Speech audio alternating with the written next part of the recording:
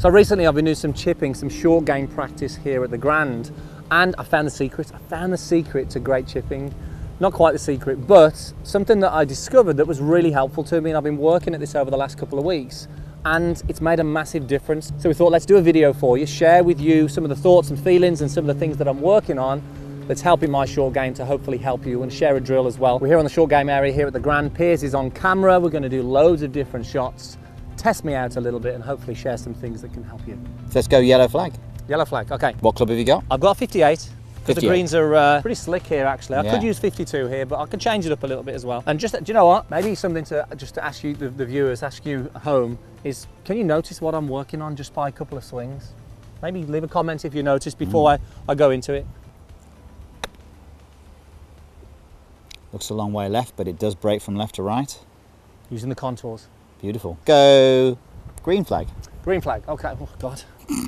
God, you straight away into it. Give me a hard one there, Piers. Downhill, downwind. I didn't see that pitch, Andy. Did it pitch short the green? Short the green, yeah. Yeah. Nice shot though. Nice shot. When it comes to short game, we're so conscious of strike. You know, we're often really worried about impact and maybe avoiding the ground or avoiding the thin shot. So a lot of anxiety, a lot of tension, and we get quite nervy over this. So the thing that I'm working on has completely taken that away, and it's enabled me to not think about the strike and focus on something else. Okay, so here's what I'm working on. I really think this could help you when it comes to chipping around the green. So we've talked about the importance of having the club swing at the ground and have the interaction. I'm still aware of that, but that's not my focus. My focus is on the through swing and where I end up. So let's say I'm going to the blue flag down there, which is, let's say, 40 yards, 35, 40 yards. I'm gonna do a practice swing here, thinking about the pace that I need, but all I'm going to focus on is where I end up. So this is where I believe I should end up for that distance. So when I come back to the golf ball, all I'm going to do is see if I can get back to that point. So my attention is past the golf ball and through. And there's two things that I really like about this. The one thing is my focus isn't on the hit or trying to hit the ball or trying to hit down or anything like that. My focus is on just moving through to this point. So it takes out a lot of that anxiety, that nervousness, that sort of twitch that we often get when we play in a chip shot. And the second thing that I like about this is that one of the biggest killers of short game shots is speed, too much speed. Now when we have this rapid acceleration, we see a lot of golfers do this, rapid acceleration. That's a good one. It's a good one. I'm even good at the bad ones. What we see is that there's no smoothness and there's no, let's say, definite finish because there's too much acceleration and movement going on. So the second reason, as I said, what I really like about this, to get to this deliberate finish, it really helps to have this smooth pace. So it smoothens out the whole pace of the swing, which for us, we love that because most golfers are trying to accelerate because they've been told so much that I decelerated. Don't decelerate. Well, that's a whole other video. But let me play a shot to that one down there, Piers, and then I'll talk a little bit more about two things that you can think about, and then I'll share the drill. Okay. So you look at the finish position here.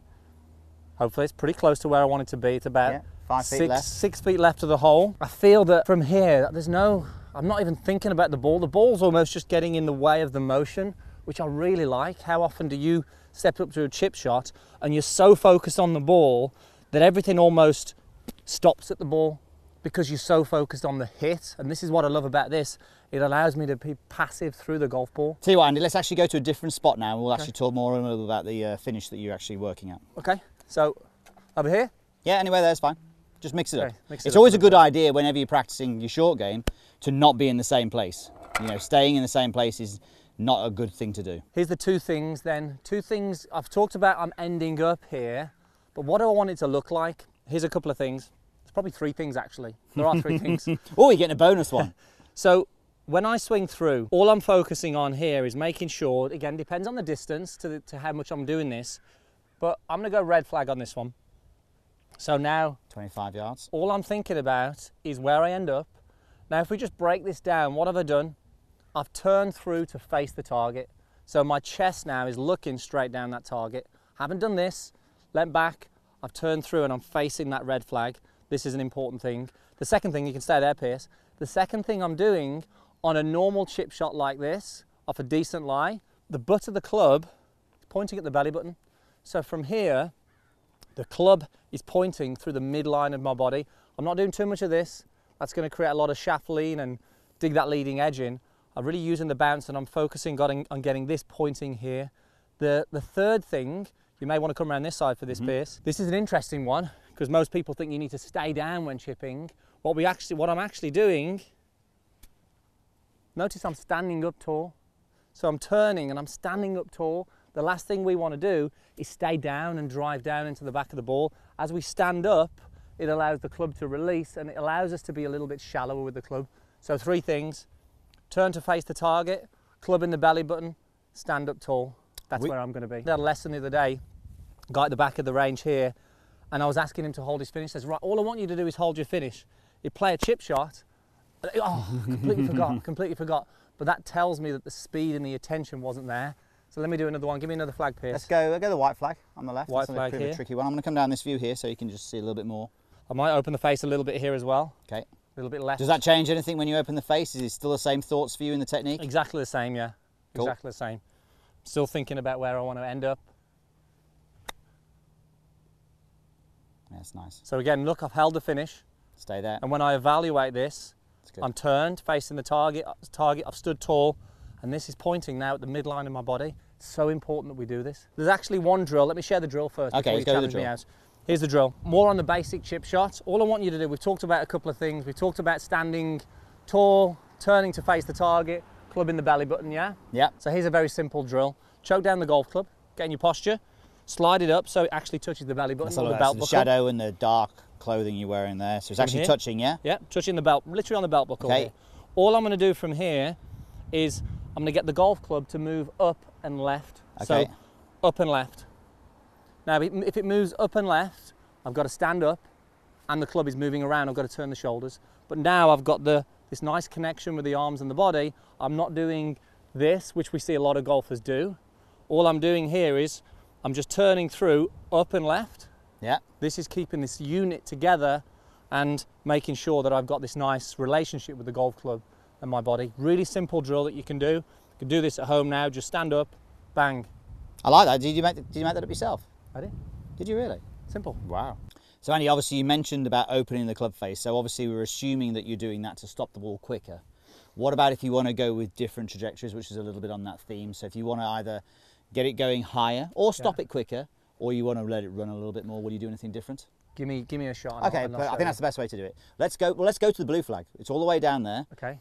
You've got a couple of options. Well, I want you to do, maybe let's just do both and let's see how they work. Let me try with a high one first. High one first. So just talk us through what you're going to do. So where I'm landing this now, I want to almost just land it a few feet, maybe a couple of yards short, maybe 3 or 4 yards short. Yeah. I'm going to open the face. Yeah. Okay, this is going to create a little bit of spin for me as well. But all I'm doing exactly the same now, as I open the face, I'm going to need to lengthen the swing. Of course. Because now I need a little bit more speed. So all I'm doing now, adding a little bit of wrist hinge, so back, through, and if you look on the through swing now, the only difference now is that I'm creating a little bit more wrist set on the way through. I'm not looking for this, I'm allowing this, but I've still turned. Yeah. And I'm still facing the target and I'm still standing tall. The only difference now is I'm just adding in an element of wrist look. So basically you setting the club on the way back and setting the club on the way through, getting the club head pointing higher and higher is going to make the golf ball go higher. Exactly, yeah. And that's just going to create the more speed. So let me have a go at this one. There's the height. Oh, stopped super quick. Stopped really quick, yeah. The thing with this green is it does slope all the way away from you until it gets to that last sort of fifth of the green, I would say, where it's relatively flat or even slightly uphill. But even feedback on that one, I'm not even thinking about the ball. Like, I don't even see the ball. I'm so focused on this. Yeah. And that one was so shallow. That was like, there's hardly any turf. The club just sort of grazed along the surface there. Okay. Let's go low then. With a low one, I'm going lower loft. Yeah. But if I want to get it a little lower, I want to de-loft the club. Yeah. Now, from here, if I want to de-loft the club, I want to lean the shaft forward, but I'm not going to be thinking about hitting down. That is just not what I'm going to do. I'm still going to have the same thought, brushing the ground and swinging through, holding the finish. Now, the difference between the two, I'm still turned through. I'm still standing tall. Notice where the butt of the club is pointing now. It's not going this way. I'm making sure that I'm holding the loft down a little bit. I don't really want to release the club as much. I'm going to hold on to these angles a little bit longer so the ball comes out low. That's the only difference. I'm de-lofting the club. So I think you just said a couple of things there, de-lofting it and holding the loft down. That is the difference when playing this shot. So at no point are you looking to hit down to hit it low. No. Again, you're probably, I'm the same on this. I'm more conscious of getting a better brush with this shot, because if you start digging, you're in trouble. There's a low one, it'll run out. That's probably going to go a little bit past. Could go in. But if you look at the finish again, guys, that's nice. Here, that was beautiful, really, really nicely played. I've held the finish. Look where the butt of the club's pointing to. I practiced what I wanted, and then I got there. I matched exactly what I wanted. Do me a favour, just so people can see it from this view as well, because I think this is something I would do often with like patio windows, looking at these different through swings. There's the low one. Show me the high one. And then show me the normal one. And you can do this feedback, you can just see where the club is pointing in all those different shots. Great feedback for you to practice in front of a mirror. All right, you want a hard shot, yeah? Give me a real tough one. Okay, red flag high. So red flag, the reason this is high, well, you go wherever you want to as long as it's high. So the red flag is, we've probably got about 25, maybe 30 yards to that flag, but it's at the bottom of a downslope and there's quite a bit of break on it as well, potentially, depending on how he plays this. I'm gonna land this, I'm gonna have to land it just past the black flag.